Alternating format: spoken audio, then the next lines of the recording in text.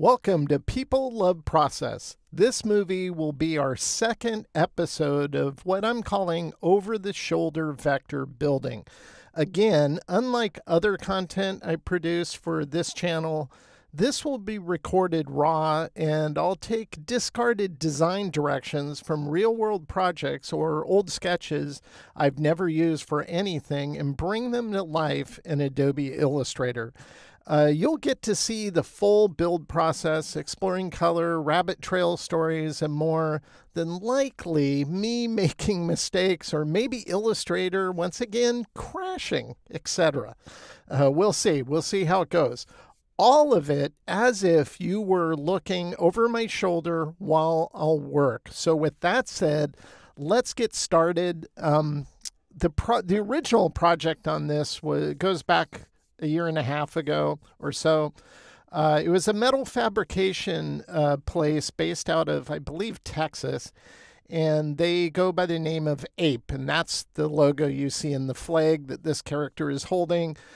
They do a lot of metal fabrication for different industries. One of them is aerospace, and some of the infrastructure that is needed by NASA. So they have a character, or their logo has an ape in it. Now, I didn't design that, but they wanted to do character-based artwork using an ape. And one of the ideas we came up with was, since you do stuff for NASA, how about, like an ape on the moon, Planet of the Apes, if you will, but on the moon instead. And they like that idea, so this was one of the designs we created for them. Now, in the midst of coming up with other ideas, we said, hey, you have an ape. It's really popular. Bigfoot stuff is so popular now. Let's just do your classic ape walking. And me and Savannah worked on these together. So I set Savannah out to start sketching out ideas. She came back with this sketch here. And I like the general idea because it does look like the regular Bigfoot walking, but this is where I'll art direct Savannah's sketch. And I'm looking at this, I go, well, it looks like his back leg is broken. Like, you wouldn't see the bottom of his foot like this. That looks a little odd, so I need to fix that. Kind of looks like he has a comb over. I'm not so sure about the shape of his head at the top there. And he kind of has a pot belly. I'd like to make him a little more buff. He's always walking around. He's Bigfoot, hiking through the woods every day. So, I don't think he's going to have a beer gut. And I didn't like I forget what they call it under the nose, a little divot. I don't think that looks very ape-like because Bigfoot is supposed to be somewhat of a primate. So this is where I'll look at Savannah's sketch, and then on top of it, I'll just start redrawing it. And so this shows you how I restyled or reworked the head so it had more of an ape feel to it, simplified some of the shapes, got rid of the detail here in the top part of his lip, made him a little more buff in the chest area, not a beer gut, fixed the back foot down here, improved the front foot, made his feet a little bigger because he is Bigfoot. So that made more sense doing that. And I think this is going to work great. Once I have that all figured out, this is what we send to the client to approve. Now, when we sent these ideas along with other ideas we had, they had some silly ones like Abraham Lincoln, and they actually went with that one. I'm not going to show it because I don't really care for it that much.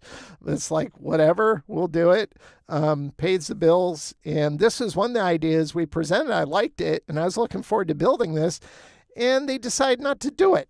So that's what we're going to build today. We're going to focus on creating a Bigfoot, and then maybe at some point I'll work out type with it and turn it into a t-shirt. I don't know. I just think it'd be fun to build this out. It's a sketch that's just been collecting dust on my hard drive, so we'll set this to 20, lock the layer. And once again, when I draw it out like this based off of my daughter's original sketch, I'm using a mechanical pencil when I'm drawing at this stage just to really think about the shapes and draw them precisely, because I'm not going to redraw this again. I'm just going to build it.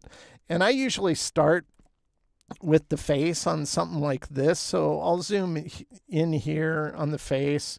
We'll select this. I'll go to my graphic styles and I pick a size. This is 0.75, 1 point. I'm probably going to start off with 5 point here. Make sure we're on the correct layer.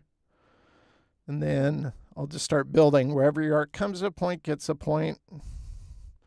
Now, I grew up in the Pacific Northwest, so we've heard a lot of Bigfoot stories. I think I'm going to shrink this down to 0.25. Yeah, that's better. You just see the drawing underneath better like that. And heard all kinds of Bigfoot stories. The Bigfoot lore kind of started in the Pacific Northwest. So that's why I've always enjoyed Bigfoot stories. I think they're fun. And I'm using an Astute plugin here. And I tend to do that if I'm doing curves like this. I just find it easier than using the pen tool. Like that. Once I get to a section that, you know, I don't use it on, I switch back to the pen tool, which is just a push of the P key. It's kind of interesting. In the Pacific Northwest, though, that's where I grew up. I was born in Seattle, and then lived in the capital, which is Olympia. We always heard all those Bigfoot stories growing up. And actually, you're going to see another thing. Well, by the time you see this, you've already seen it on People Love. It's another reason why I like growing up there. Is another crazy story I just heard of recently, and I turned that into a design, which was a lot of fun. Bat squatch. One interesting thing about the Pacific Northwest, though, is it also is where the whole UFO lore, since that's kind of heating up, kind of weird with the government doing meetings and such. And by the way, you don't need to use this plugin. Like on this, here, this is what I'll do. I'm just going to zoom in. I think we're zoomed out too far here. If you don't have a plugin, don't worry about it. Just go wherever it comes to a point, gets a point. Just focus on the points. Like that. Then you know you're going to need a curve here, so we'll put one right about here, like that. Comes down here. This is going to get a curve. Then it'll go into this point. Pull that back a little bit. Then again, switch the pen tool wherever it comes to point, gets a point. So if you don't have a plugin, don't worry about it. Just do it the way I'm showing you right now. Then you can go back with the anchor point tool, grab a straight and just bend it. That's what this tool does. Just going to finesse this curve to get a nice angle there. Anchor point tool to bend this. Then you bend this. I just don't bend it too much. I'll then grab the Bezier handles that are revealed after you bend it. And then you can dial it in specifically using those. It just works better. Like this one doesn't have one. Now that it's here, then I'll pull this out.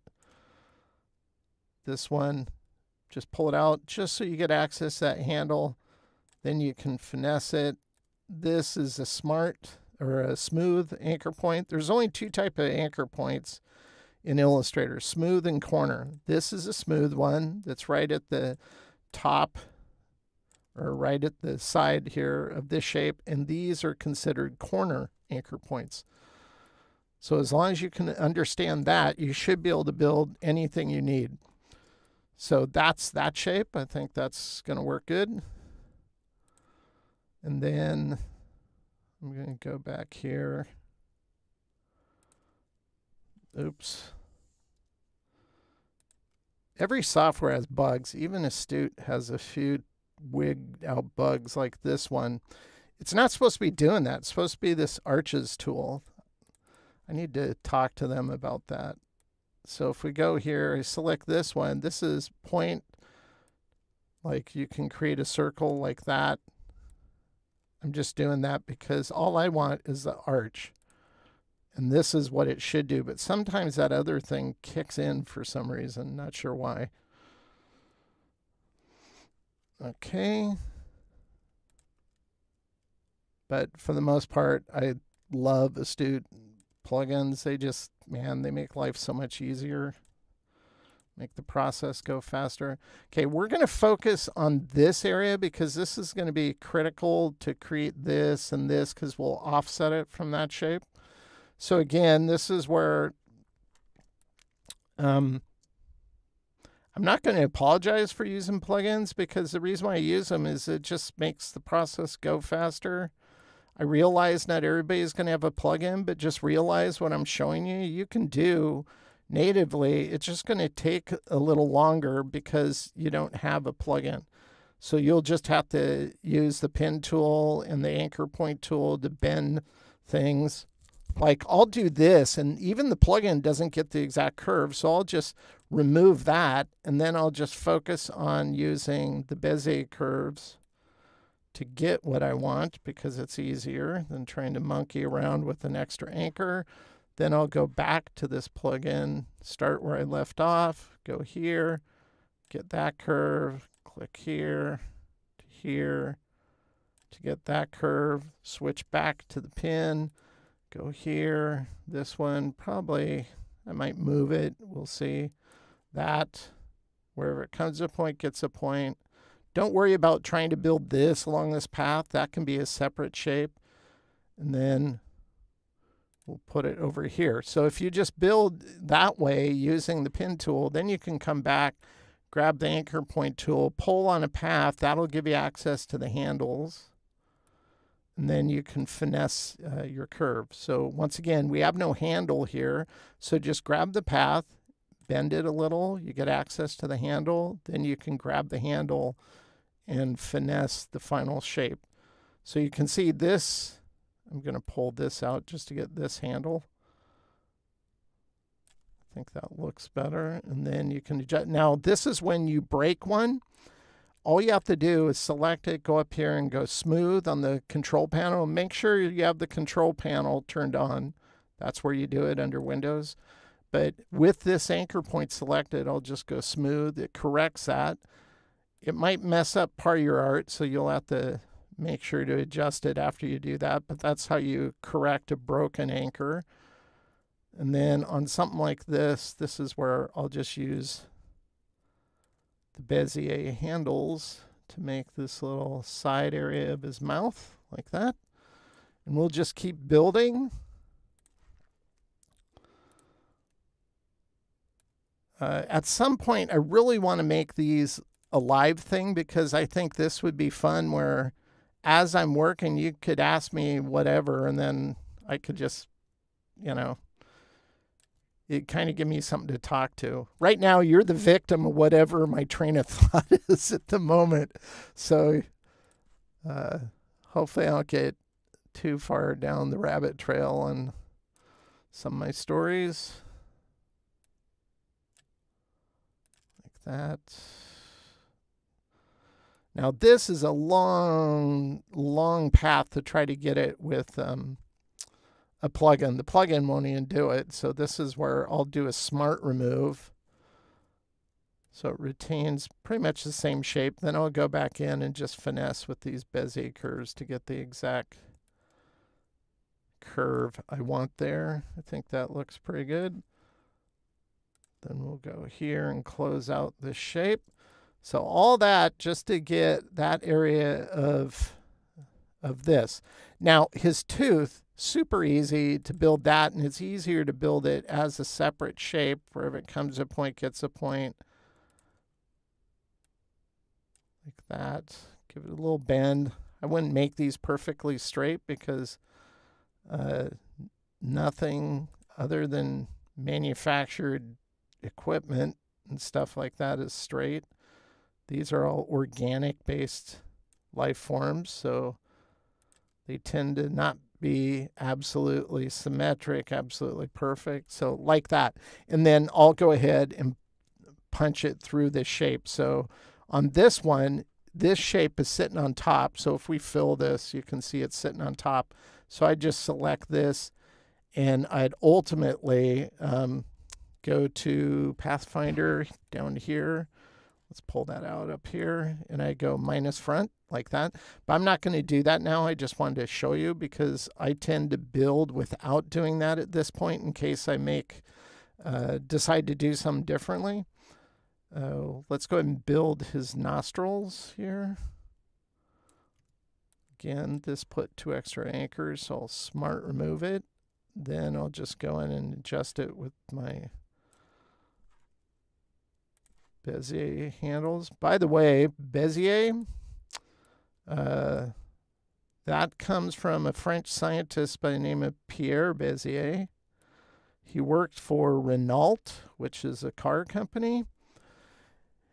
And he didn't like the styling of the bodies. He thought they were too boxy, so he came up with the math for Bezier curves so they could do more elegant kind of shapes of automobiles. So that's kind of interesting history. So what we use to create logos and icons started off as basically industrial design of cars for Renault. I'm not so sure about that. I might tweak that a bit. It looks a little hinky. Okay, I'm going to show you a feature. This is a plugin, part of VectorScribe. If I go here and notice it's called Reposition Point Tool. And I might have told this story before. I can't remember. By the way, I'll repeat stories, I guarantee you, because I forget which ones I've told. Years ago, I was at Max hanging out with Nick, who owns Astute Graphics. And I said, it'd be really cool is at times if I could select an anchor point like this and just slide it onto the path and put it right where I think it would be a better location. And he goes, really? And I go, yeah. 2 weeks later, they added this. So they call it the Reposition Point Tool. I call it the Von tool because that was my idea. So that's kind of cool. And that's exactly how I use it. And I think that looks way better now than where I had it. So that's why I use it. Okay, so we have this mouth. All I want to do now is I want to offset this. So we'll go to Object, Path, and I'll go Offset. Way too much. I don't know, what's 3 look like? Something like that. Maybe even, it's not bad over here. Actually, I'm going to keep it for there, but on this one, I think I'm going to do 4. So we'll do it twice, and we'll go 4 and see what that looks like. Maybe 3.5. Let's go 3.75. Boom, there we go. Make sure it's on top of the eye. I select that, and I just go minus. Now I can go over to this side, and all we're going to do is I'm going to, see, it's doing it again. Okay, we'll just do it the old-fashioned way with the pen tool. Click, click, click, like that. Let's zoom in on this. Grab the anchor point tool. By the way, in the past, this tool didn't do this. They added this because of Astute's plugins. They basically took the same idea and instead of making it part of the pen tool, they put it onto this tool. I don't even remember what this tool was for before that, but that's how you can bend your paths like that. Kind of molds it like if you think of clay, turns vector objects into a more moldable format. So if we bring this above, select this eye, minus front. Now we got that shape for his eye on that side. I think that looks good.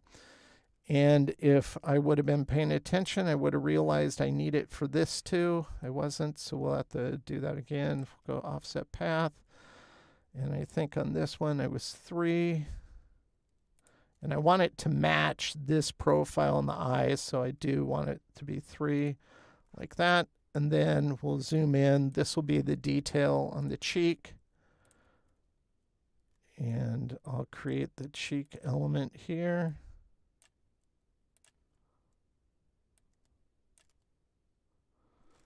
And then switch back to the pen tool. that here, close out the shape.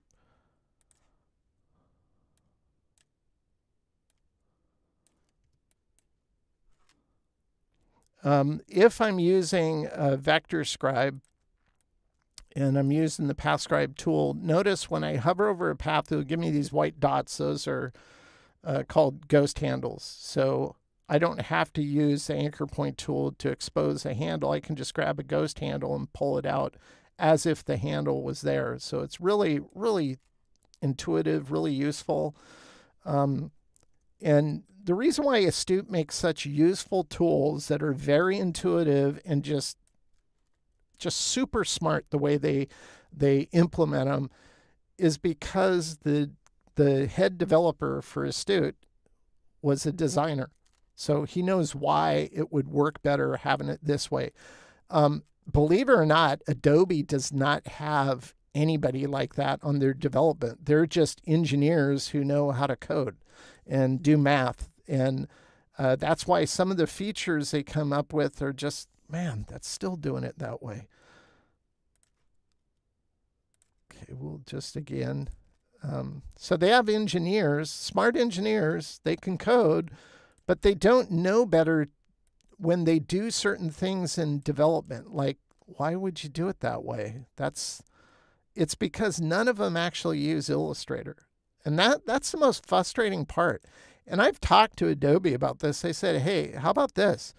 All these things that you're struggling with to get done in Illustrator, you know, I even told them this back in 2019 when I went to, they brought me to New Delhi to be part of an Adobe Summit.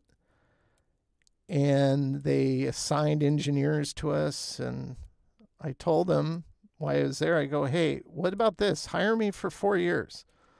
I'll work for you for 4 years. We'll lock down all the things in Illustrator that could be improved upon. And then you're going to get all kinds of love from your user base because it's just dead solid dependable.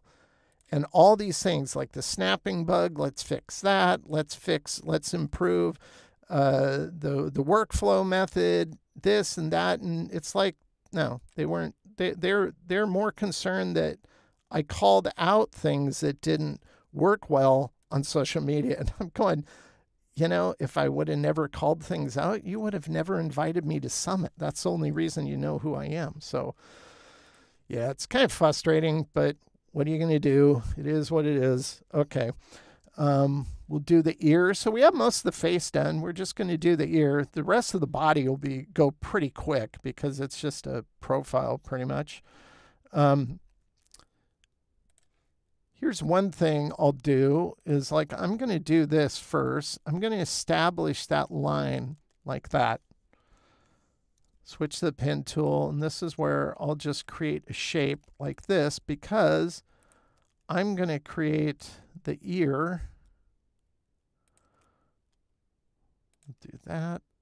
Point comes to point. Point comes to point. So this is the raw build. And that looks pretty wonky, right? Doesn't look that great at all. Well, think in shapes. So this is where the anchors only need to be. Then you can pull it into shape like this. Pull this one out. That'll give you access to the handles. Then you can do the full ear, the outside of the ear, that is, like that. Pull this out. It gives you access to the handles. Pull these out like that. Same thing with this inner part of the ear. Pull out the handles. Pull out the handles. You know, we might reposition some of this. It's a process. But now I have that. I take this shape. Let's go ahead and fill it so you can see it's behind. We want to make sure that's on top. Then I'll select this shape, and then I'll minus front. So I wouldn't want to try to build that because you're never going to get this optically aligned so your eye reads that edge. So that's how I build something like that. And again, I fluctuate from the core tools in Illustrator to plugins whenever I think it's going to improve the process. This is where I'll go to the plugin to do these arches because this is like a lightning bolt, his fur here.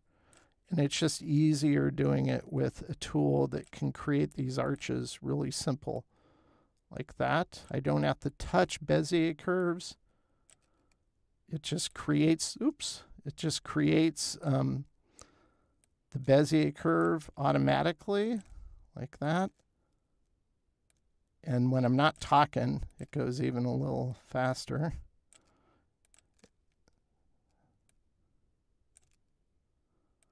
Like that. We're almost done here.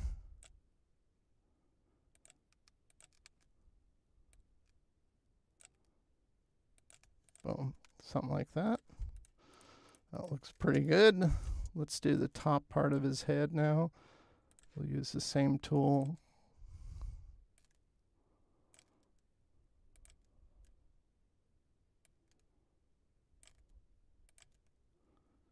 I was showing an engineering friend of mine who he works for a company that does infrastructure design, like bridges for towns and stuff. And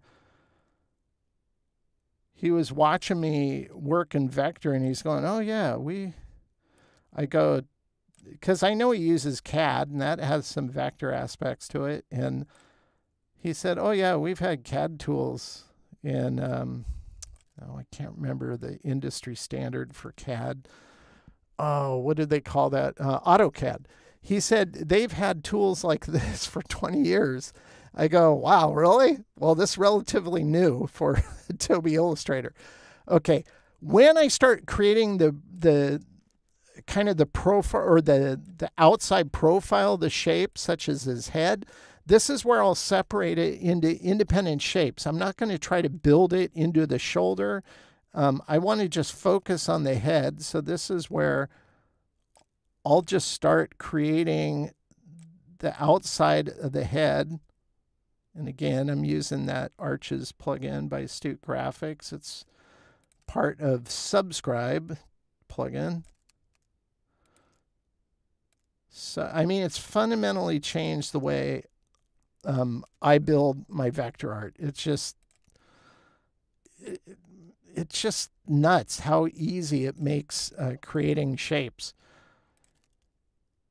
And you would think, and I think the most frustrating part of vector building for most creative people who, at least when they initially start, eventually you'll get used to it, is that it seems so laborious using a pen tool to create things. So that's why you have a lot of people who will image trace, because they're just trying to create what they want faster. And I think you sacrifice way too much quality when you do that.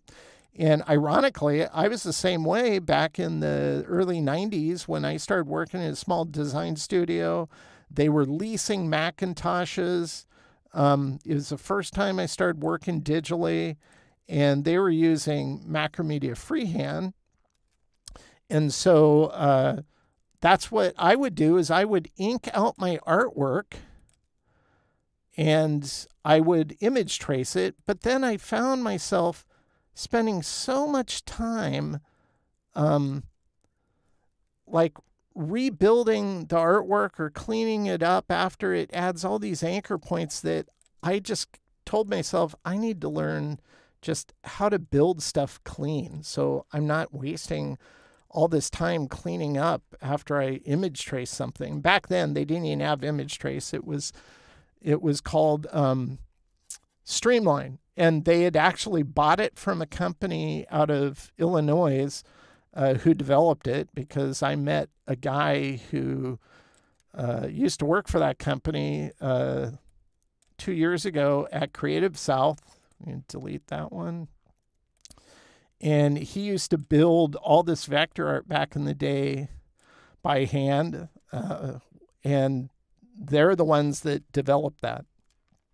And then Illustrator liked it, bought it, sold it as Streamline, and then they integrated it into Illustrator as image trace. So that looks good. We got the head now. All we're going to do is let's focus on, we'll create his body, or his chest area here. Now, this is very circular, but I wouldn't try to build this with, I'll build with shapes for his, like, nipples, on Bigfoot nipples. I don't know if I've ever said that sentence in my entire life, Bigfoot nipples, but we're going to be building it here live on People of Process We're creating Bigfoot nipples. So there you go. But if you think as a clock, 3 o'clock, 6 o'clock, point gets a point. Those are easy, easy, easy. Don't worry about the curves. We'll come back with the anchor point tool and finesse those like that. We'll just focus on the points. Then we'll go back to curves. It's like 6 o'clock. We'll do a 9 o'clock. Wherever it comes to a point, gets a point, and close the shape. So this, again, a rough build. Now let's go ahead and zoom in. We'll get in here, and you can use the anchor point tool natively in Illustrator, grab the path. But this is why I don't like using this tool to do a lot of this kind of stuff. Notice when I do this, it's affecting the next anchor point and the other side of that anchor point, which is really stupid. I don't know why they designed it like that, where if I go to Path Scribe, I can just focus on this ghost handle, pull it out, and notice it stays within the segment I'm on. It doesn't wig out the artwork on the other side in the other segment, which I don't know. Their plugin figured this out, but Adobe's own engineers still don't. They, once again, if they had to build what I'm building here, they go, crap, we should really fix that because that's annoying. But they don't. So they don't ever think about fixing stuff like that because they don't use it. That's at least the way, that's the only justification I can think of that they have, is they're just ignorant. So all we're doing now is grabbing these paths and bending them. And you can do that using the anchor point tool. So if we just bend this one, and notice it doesn't affect it when it's a corner. It's only when it's a smart or a smooth anchor like it was on the front part of his chest. So we can grab this like this using the anchor point tool. And we can grab this path and bend it. And then if you need to finesse it with the handles, there we go. Now, even though I grew up in the Pacific Northwest, I've never seen Bigfoot. I've actually met a few people who said they have, but I don't know. How do I put it? They seemed a few fries short of a Happy Meal.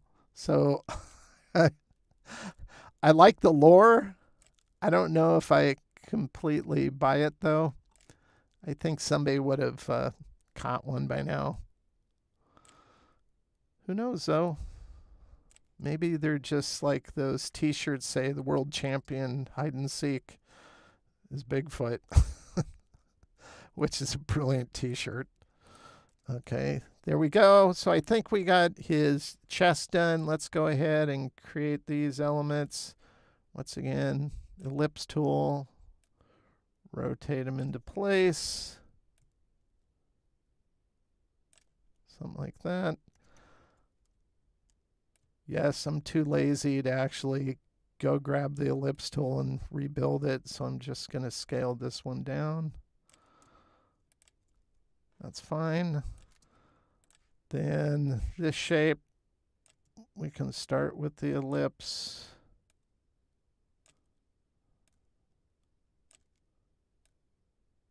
Like that. Then I'll create a clone. Go a little bigger. Command-C, Command-F, by the way. I have it set up as an F3 key. So if I select some, just go F3. What that does, creates a clone. It does a Command-C, copy, Command-F, paste, and I also have a bring to front, which is object, arrange, bring to front. So it's all, those three commands are assigned to the F3 key. Just because it makes the process, oh, we moved it up here. There we go, Pathfinder. So we have his belly button now, and all we have to do is the rest. So we'll see how long this takes. I don't want these movies to be too long, but, and I knew this one would be, we're just going to stick with Illustrator specific methods try not to use any plugins unless obviously it's going to improve the art if we do. Because I don't want you guys to think, well, I can't do that because I don't have a plugin. That's not true. You can do everything I'm showing you natively in Illustrator. It's just going to take you a little longer. Then we'll go here. Once again, I'm focusing on the points, not the curves at this point. And I don't care about the curves. Going up here, comes to a point here, boom, gets one, gets one. We'll go back and finesse all of that, and we'll go up here. So this would be his arm, and I'm just going to close out this shape because this is how I build, where I focus on one element, in this case the arm. Then I'll go to the anchor point tool, and then we can finesse this curve that goes up here. This one bends down, pull this one up a little further. And this is where you might want to zoom in even further right now. Like that. We'll go back to the anchor point tool, grab that one. This one's going to go down. This one's going to go up. This is straight. We don't want that. So we want to add a little bend there, a little bend there, like this. And this is where I have smart guides turned on. So it goes like this. And if you get too close, it wants to snap to a path. So if it gets in your way, just turn off smart guides. Command U to turn it on and off. Like that. And anchor point tool to bend this curve. Bend that one.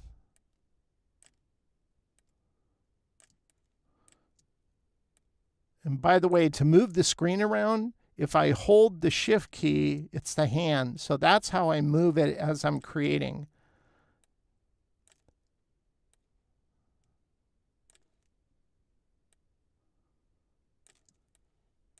Move it down.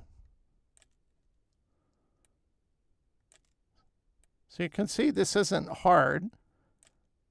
You don't want to rush it. Does no good to use a precise build method like vector and then rush it, and then it just looks sloppy when you're done. Take your time. My daughter, man, she's so much faster at building vector art than I am. There we go. So we have most of, well, we have all the arm profile, just not the hand done. That looks good. Now, I could try to, well, I'll just show you and explain why I don't do this. I could select this, go to Object, go to Path, go to Offset Path, and go, well, let's go -7 like this to get this. And you can see it just looks clunky. So I never do that because I don't think it ever looks that great.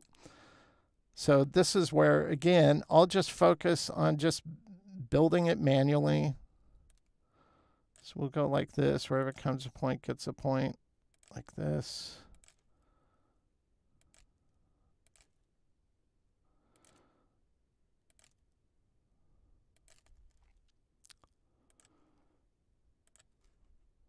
Then we'll go to the anchor point tool. Oop. And I'll finesse these Bezier curves, grab the paths, finesse those, grab this, add a little bend to it.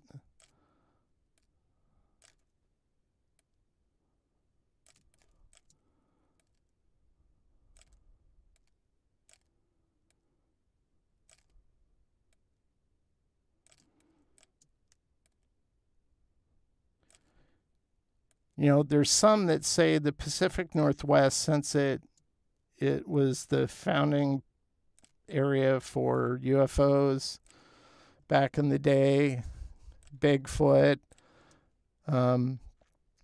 We also have the Green Mermaid. That'd be Starbucks. Not really part of the lore, but a lot of people have called it the paranormal Northwest. There's actually, I live in Oregon, which is the state, and then the capital is Salem. There's a town just north of us called McMinnville, And that's the area where the original UFO sighting was back in the day. And this is a good example of turning off smart guides so I can do a subtle without it snapping. And so they have a UFO festival there every year. And they have a parade. And I mean, if you want to see like the lunatic fringe, go to that event. It's kind of fun. If you like people watching, which I kind of do, you see a lot of interesting people there. It's kind of, we went one year and it wasn't a disappointment. It was like, holy cow, look at that over there. It's kind of fun. You got a lot of cosplay people show up who are dressed like Klingons or Star Trek characters. It was all over the place. It was kind of interesting. I've always wanted to go to a Star Trek convention. I never have, because I don't want to, like, going to a convention like that and going by yourself is like going to a movie by yourself. You feel like a loser. It's like, if I'm going to go to an event like that, I want to go with somebody else who's going to be just as much a geek as I do. Now, I wouldn't dress up, but I think it would be fun to go there just to see all the cool costumes and some of the, actors who show up who play the roles that I enjoy on Star Trek, especially DS9. I like Deep Space Nine best of all the series. It's just a lot of fun. But I don't know. Someday maybe. Can't get my wife on board with it. There's no way. She just looks at me like, you kidding me? It's like, so that's not going to happen, but maybe someday. Years ago, my friend Dickie called me up and he said, hey, what would you think? And at the time I was playing Minecraft with my daughters. I had gotten them a server for themselves and invited our cousins to come on it to play Minecraft with my daughters. And it was kind of fun. And then I learned how to use Minecraft. And I would always go in and sabotage Savannah's areas and hide dynamite under the ground so she'd start digging and it'd blow everything up. So I was just seeing how far I could push like the platform to see if like how deep I could dig, that kind of stuff. It was kind of fun. But anyway, my friend Dickie calls me up and says, hey, they're going to have a Minecraft convention. Do you want to go to Minecraft? And I go, Minecraft 1, or I think that's what it was called, is in Las Vegas. And I go, sure, I have nothing to do next weekend. So me and him flew down to Las Vegas, and we're checking in. Well, Dickie's into board games big time, and he's an enforcer at PAX. And I'm just telling you what it is. I don't know what an enforcer means, but apparently it's like somebody who helps them run the conference and deal with issues when they come up, that kind of stuff. So we're checking in. He's wearing his enforcer badge from PAX, and the person behind the checkout counter for Minecon goes, you're an enforcer? He goes, yeah. And he goes, and he like lifts up his lapel. It's almost like a secret society right in front of me. And they're showing each other their enforcer badge. And then it's like, then it's like, well, how you doing? And he goes, hey, we need help with this conference. Would you two be willing to be like the chaperones for some of our guest speakers? And we're going, well, what does that entail? Well, you get behind the stage passes and you get to hang out with the speakers. And I go, well, who's, my friend Dickie goes, who's the speakers?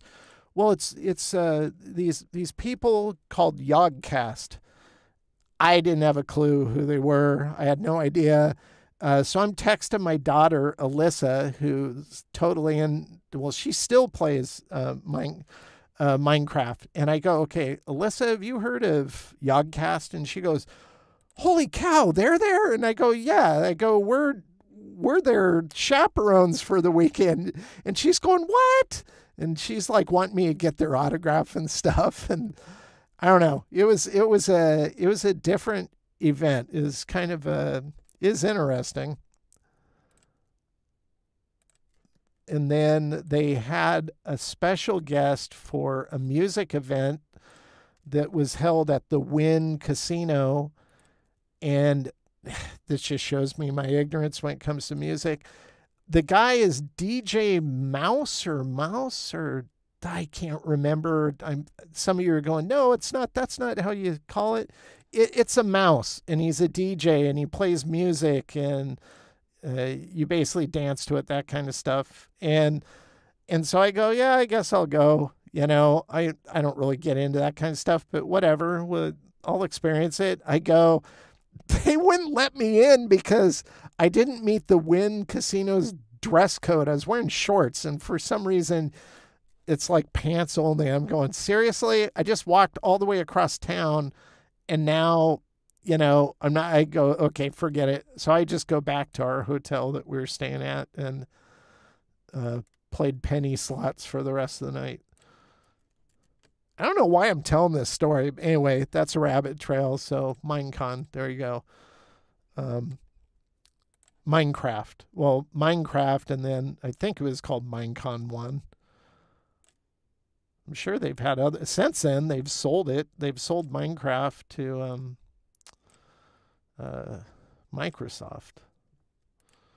Okay, that hand will work. And by the way, whenever I do that, if I select this and I go unite, it'll get rid of that inside shape. But again, I'm just focusing on building. And once I get these build, let's see, I'll set it to 0.5 so we can see it a little better. That works. We're going to keep building. I think this is going a little long, so what I might do is I'm going to build this arm, and I'm going to give myself like 20 more minutes to build this. If I can do that, great. If not, then I'm going to stop recording where I'm at, and then I will come back once I have all this base built, and then we'll go from that point. But, this is where a live format, I think, might work a little better, because you guys could be asking me whatever you want to ask while I'm working. Let's go and build this arm.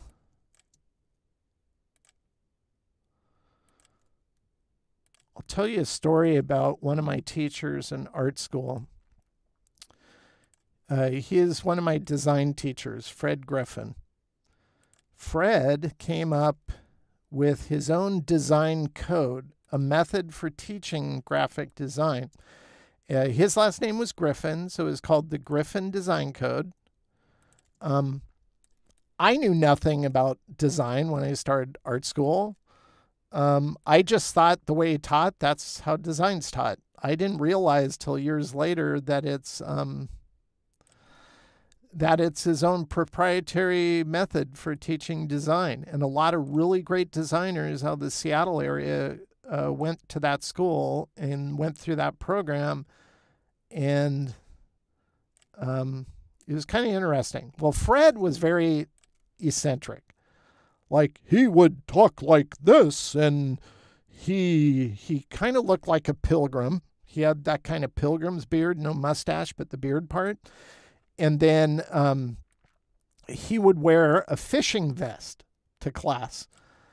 And in the fishing vest would be art supplies. And so he could pull out a sketch pad or pens or Conte crayons and tape and tracing paper, and on the spot be able to do something. Now, keep in mind, this is all pre-digital, so nothing was digital at that point. Eventually, that school moved into digital, and he acclimated to that as well. But at the time, I was learning everything traditionally. But he would teach us all these methods for all these principles. One of them is called contour continuation. I've mentioned that a few times in some of my movies.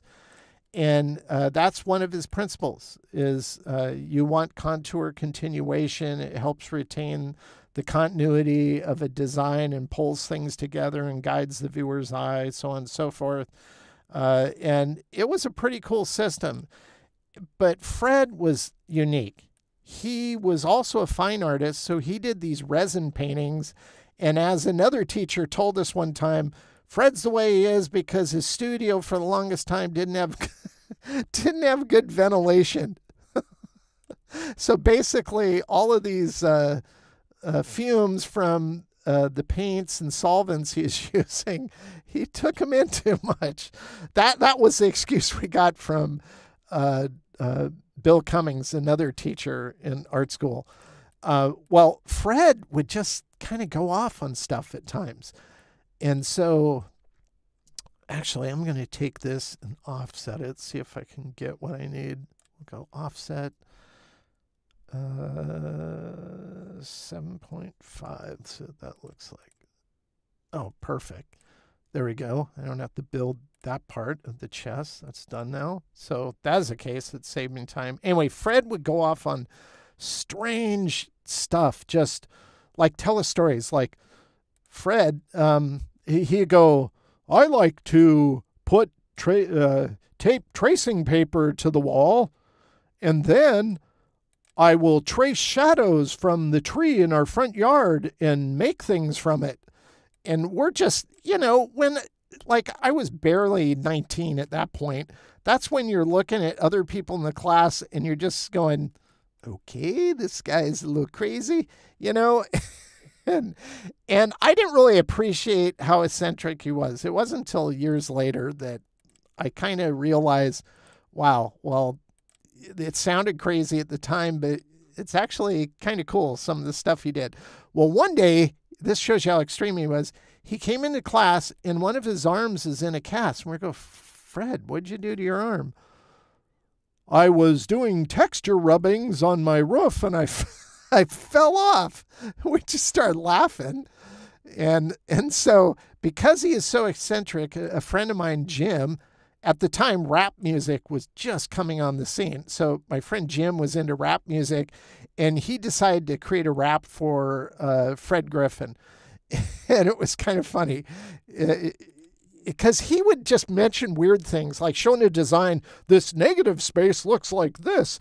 And so Jim came up with these lyrics that went, the negative space, like he had a whole song. I can only remember one part of the song, the lyrics, because it always cracked me up. The negative space is kind of murky. If I stare too long, it becomes a turkey. And then he mimicked Fred because one day in class we were doing a magazine cover and it was supposed to be Thanksgiving theme. And he's explaining something. And then the next second he's going gobble, gobble, gobble, gobble. And so Jim comes up with, he works that into these lyrics for his Fred Griffin rap song that, the negative space is kind of murky. If I stare too long, it becomes a turkey. Gobble, gobble, gobble. And I don't know. We had so much fun in art school. It was just every day, especially in that class, we were always laughing because people were always joking around because the way Fred acted, it was just kind of crazy at times. Let's see. No other reason telling you that story than that's kind of what we went through in art school. The other teacher, Bill Cummings, was wow. When I was in art school, he was in his 70s. Eagle white hair, but he'd wear leg warmers, and he'd always be dating somebody like in their 30s, something like that. I watched we had him for illustration class, we had him for lettering class, and one day in lettering class, I was done with the assignment, and I go up by the front of the room, and I'm watching him do these sketches. And he's going through his sketchbook. He has a sketchbook open, a pad of paper, or a stack of paper, and he's just redrawing his sketches, signing them, flipping them over, going to another page in his book, and he's just redrawing these sketches in his sketchbook. And I'm going, Fred, what are you doing? And he's going, well, and he talked like this. And he go, well, I got a gallery opening on Thursday. This was Monday. And I need to get these sketches done for it. Well, I watch him do about 10 in I don't know, 10, 15 minutes. And then after I watch him, I just ask him. I probably wouldn't even do that now. I didn't even think about it back then. I go, hey, could I have one of those sketches? And he goes, sure, Robert. And that was the other thing is our names in the grade books. It had our middle name first, our last name second, and then our first name last. I don't know why, but that's how the teacher's grade books were. And so Bill thought that everybody's first name was their middle name. So he called me Robert. Like for the whole 2 years I went to art school, and I never corrected him because I just thought it was kind of funny. But he gave me one of those sketches, and I still have that sketch today in my flat file. But later that week on Thursday, me and two friends, we went to the gallery opening of his, and that's where we found out that Bill was really well known for his artwork in the Pacific Northwest. He had paintings there sold for $60,000, $45,000. Every one of those sketches that I watched him draw within 30 minutes in class that day were in a plastic sleeve on a wall right as you enter the gallery. Each one of them sold for $500. I mean, I was just like, okay, that's a different level of artwork and creating art. Bill Cummings. I went back to art school to speak at Fred Griffin's class, actually, and Anita Griffin, his wife, who teaches there. I'm still in contact with Anita. And Bill was still teaching. He's in his 90s. And it was about, I'd say, 5 years after that Bill finally passed away. But talk about an interesting character. He knew all kinds of people, too. I remember in illustration class one time, he was telling us a story about him and Joe DiMaggio going bar hopping in New York City. And we're like, what? It's just like, and then some days he'd get off on a tangent and he'd just start talking about quantum physics for the whole period instead of like teaching illustration or anything. And I had no idea what quantum physics was. I was going, why is he doing this? It wasn't until years later that I started reading up on physics and learned what like quantum physics was and the string theory. And I go, okay, well, that is kind of cool. But it was just a trip. Art school was a trip. And if you've ever seen the movie Art School Confidential, if you haven't seen the movie Art School Confidential, you should watch it. That really is kind of what art school for me felt like. It was kind of crazy. It was fun though. A fun kind of crazy. Okay. Let me finesse this.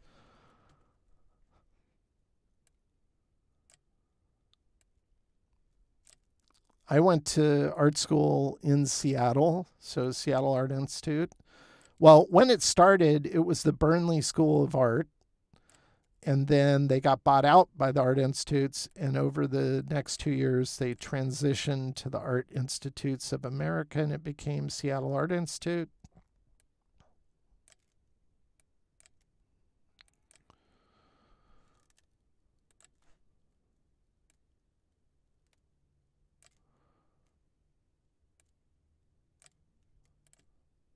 I think that's looking okay.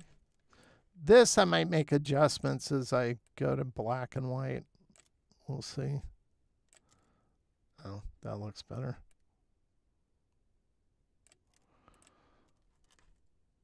So I kind of obsess over these type of details. This doesn't look good. Let's fix that. There we go.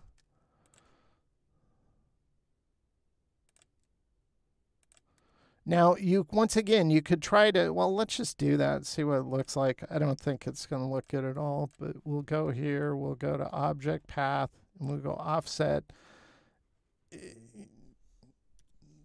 See what that looks like. It's not horrible. Let's see. Maybe we can bring this down like this. And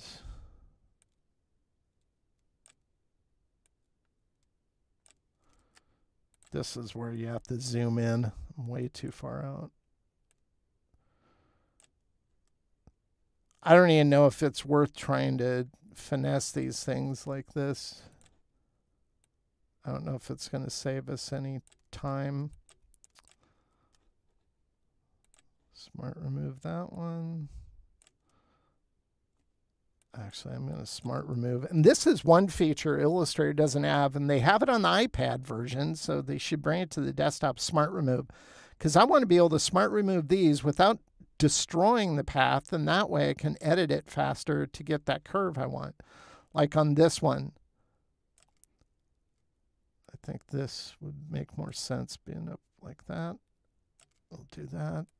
And then that looks better. We don't need that one. We'll just get rid of that. And then again, this is, I'm going to go like this and smart remove it, because it'll be easier to control with those two Bezier curves. This. Get rid of that.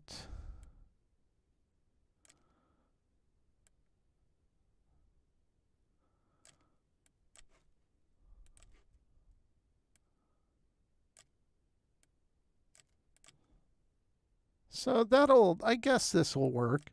I usually never do it this way, but I figured I might as well try.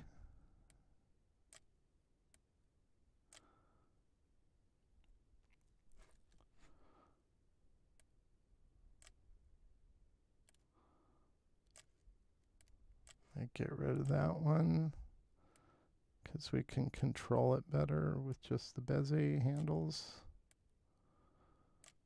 Okay. Get rid of that, get rid of that, smart remove it. By the way, smart remove is part of Vector Scribe plugin. It's been around for a decade now. Illustrator still doesn't have it. They have it on the iPad, but for whatever reason, I don't know. They don't think people need it on the desktop, which is nuts. A lot of times, Illustrator makes decisions because they have a team at Adobe called the Monetary Marketing Team. And they decide what features to retain, what features to kill off. Why? Because it makes the creative process easier? No, they do that because it'll force people to use other things that Adobe creates. And that's just wrong-headed, in my opinion. Yeah, I think that'll work. That'll work for his hand. So what I'm going to do, I don't want to be laborious over the same methodology, but the same principles I used on the head, the two arms, the front chest, and specifically on all the inner detail and stuff. You saw how I created it. I'm going to use the exact same methods to work out the rest of his torso, his legs, and his feet. And then we'll come back and then we'll go from that base art at that point. And then I'll show you how I color it and do all that detailing next. Okay, I now have all the base vector artwork done from the time I kind of stopped recording to now picking it up again. Approximately 28 minutes went by to create the other elements, to create the entirety of the base vector artwork. It's at this point, I like saving things as I go, and I usually save the base vector artwork. I'll just select everything, and I'm just going to go Command-C, Command-F, make a copy of it, and then I drag it to my X layer, and I kind of store it there. This becomes kind of my vector junk drawer. I might group it just so they all stay together like that. But I like doing that so I can always go back. At times, I'll also, if I want to keep this layer intact, then I'll just make a duplicate of the build layer, and this will be the base art, like that. And all this, we're just going to select all these independent shapes that make up the outline. In that case, his hand, his feet, this part of the foot. All the elements we can unite with Pathfinder together, I'll select now. All these. And just that, actually, let's go ahead and take this, copy,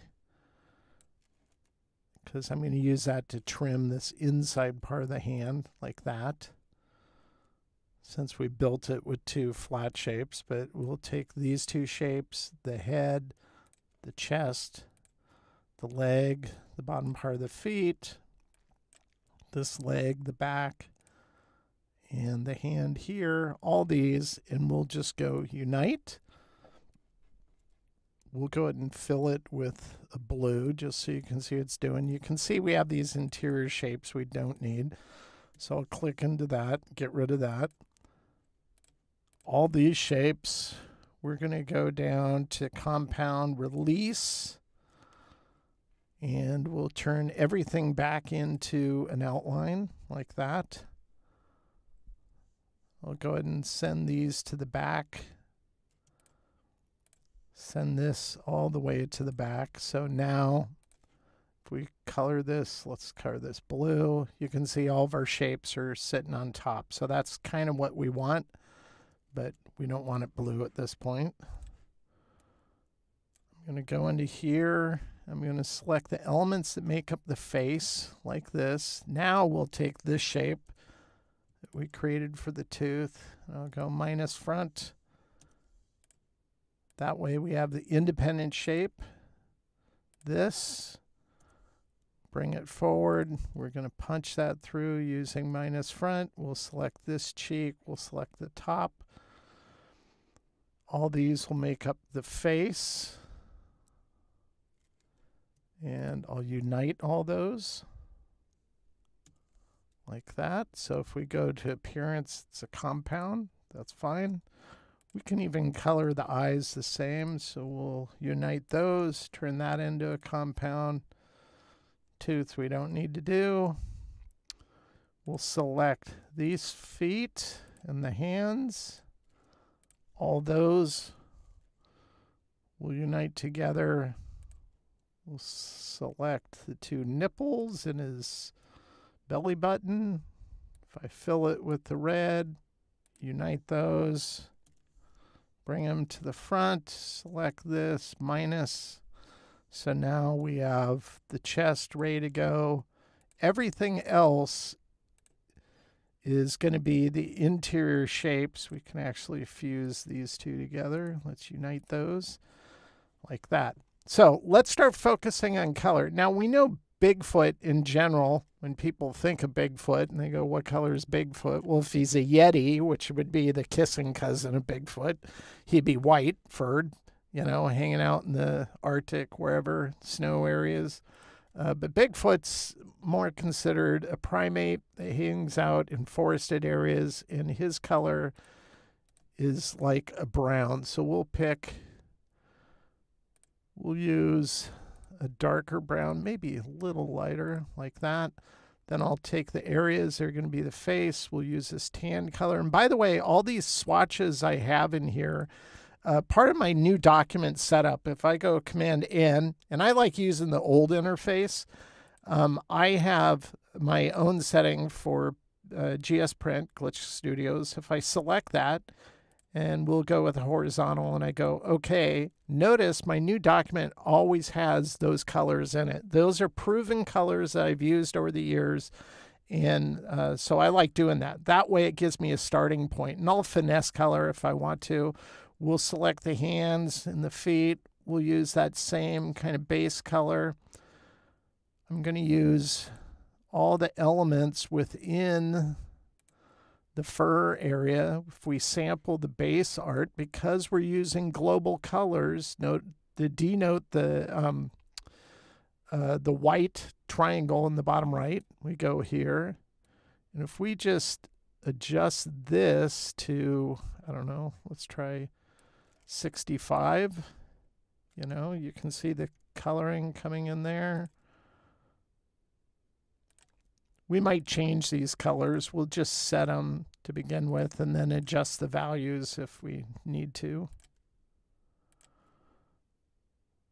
This one and the back of his arm. We can sample the one we already have. So you can see this is going pretty quick. Now, I like Bigfoot being kind of aggressive.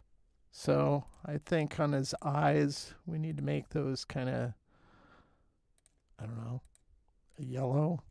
So he's more intense. We could even make him red. Oop, not the outline, but the interior. Like, I think I like orange. I think it goes better with the brown. We'll take this. We gave him a snaggle tooth. I think that looks pretty good. Now, if our light source, and this is where you're working on shading, and I might stop recording for this because it's at this point I'll print out a black and white of what you see here. And then I'll actually draw on it to figure out the shading because I do that in analog. So this is where screen recording can't capture everything. So I might do that. Let me adjust some of these values. I'm thinking the light source is going to be coming from the right since we have this highlight and there's nothing on the back. So I want this highlight. Right now we have it set for, what did I use there? Oh, go on. There we go. 65. So I think the ones to the back part of his face, I think these should be darker. So let's go to 80 like that. And I think that looks better. So we'll translate all these ones further away from the light source. We'll make those 80 as well. Yeah, I think that adds a lot. I think that looks nice. I'm not sure about this. I'm wondering maybe, nah, that looks weird having it that color. Okay. I think that looks good. So what I'm going to do again is I'm going to go ahead and I'm going to stop recording here so that I can print this out. It only takes me a few minutes to draw out the shading, but it's a lot faster and more efficient than trying to do it in Adobe Illustrator. But what I do is I don't want to print out the color art. So this is usually where I'll go duplicate this layer, and I'll select all the shapes minus the background perimeter shape. And all of these again, we're just going to color white, and I'll do this and I'll color black because I'm going to print this out now and draw on top of it, and we'll come back and I'll let you know how much time. Now we spent about 10 minutes, so we're going to come back after I have my drawn sketch done. Okay, so a few minutes have gone by. Actually, something came up as I was drawing this out, and I had to go do something, and then I came back. So approximately the total time that I spent on drawing out the shading, and this is what I printed out, and then this is the drawing that I did on top of it. Now, this only took maybe, I don't know, 3 minutes total to kind of figure this out. Once you get in the habit of doing it, I've been doing this for 20 years now, printing stuff out and drawing on top of it. Actually, longer than that, considering my freehand days. But this just is a lot faster and more efficient with your time than trying to noodle around in Illustrator. This defines the shading I want to add to this character. So I'll just take this. This is just a TIFF image. Once again, I used a flatbed scanner to scan it in, align it with my base art that's underneath it. If I turn this off, you know, you can see how it aligns with that. And with this selected, I'll just set it to around 30% like this, just so I can see it on top of my base art. So with that layer lock, though, my base art is still selectable. And if I interact with it, my smart guides will snap to paths, snap to anchors. And then, just like my base art, I build all the shapes on top of it. So these are all the vector shapes. So the total amount of time, maybe 15, 20 minutes. To build everything. So not a long time. Once again, you want to take your time to do it well. And all I'm going to do now, though, is I'm going to turn off my black and white art and turn on my color art because, one, it's easier to see, and two, we're going to be coloring stuff. And so I have two types of shapes here. I have shapes for the shading, so this is going to make up the shading of the face here. And I have these shapes that make up highlights that we're going to do. So what I'm going to do is just select the shapes of the face. I'm going to make a copy of it. Command C, Command F. So if I just move it, you can see I've just copied it. Now that's still sitting on this layer. That's fine. We're going to select the shading now with that face shape selected. And I'm going to go to Pathfinder and we're going to use intersect, meaning wherever they overlap, we'll create a new shape. I'll hit that, and now you can see how it's created that shape. Now this will just default to a group, so I always turn it into a compound path. I have a keyboard shortcut set up to do that. If you don't, just go to compound make. Notice I can just hit F7, so I never go there and do that. So we'll just let it stay on this layer so it doesn't go to the colored layer. These we'll select the eyes. I'll clone these, Command C, Command F, select the eye shapes. Again, we'll go to Pathfinder. We'll just bring Pathfinder out here so we don't have to always go back. And we'll go intersect on that. We'll select this shape, clone it, Command C, Command F, intersect with that. So now we have the detail on the eyes. And now we're going to do all the highlighting that's going to be on the face. And one thing I will point out, and I'll go ahead and focus on that now. Let me turn off the shade. I noticed that I kind of goofed up on one part, and that was on his nose. I intended this to be circular, and so when I went to figure out the shade, well, it looks like I got an extra anchor point there. So I'll just go ahead and delete that. We don't need that. When I was building the shape that's going to end up being the highlight, and notice, oh, I goofed up on the nose. It shouldn't really be that way. So I'm going to fix that. And I do this all the time when I'm working, where I hyper focus on one thing and kind of lose track of another element. So let's just select this shape, and I'm going to just put it thinner so it's easier to see. I'm going to make a copy, Command C, Command F. And then all I'm going to do is I'm going to make a throwaway shape like this, because I'm just going to use that to create a piece. So I'm going to intersect these two to give me this. Then I'll go ahead and color it the same color as the base art. I'll move it to the base art color. I'm going to turn off my detail layer. So if I select all the elements in the face, you can see it's a compound. That's fine. We're going to unite this with this using Pathfinder. And notice it's going to revert to a group every time you use that. And so that's why I have a keyboard shortcut set up for F7, so I can always turn it back to compound.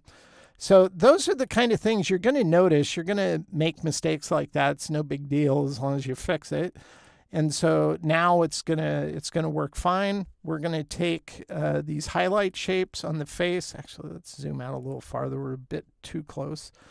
We're gonna take those shapes. You can see all those. Let's fill it with blue so you can see which ones I'm talking about. I'm gonna select the face, make a clone of it, Command C, Command F, select the blue shapes, intersect it, fix the group back into a compound. That's fine. We don't need the blue anymore. We'll just hide that. We're going to be coloring it a specific color. We'll select the tooth. We'll make a copy of it. Select the shape. There'll be the shading on the tooth. Intersect it. And we have all that. So everything for the face is already done. So if I just select all of these elements of the face and I just go blue, get rid of the outline, that'll just denote that all those are done. Turn this back on.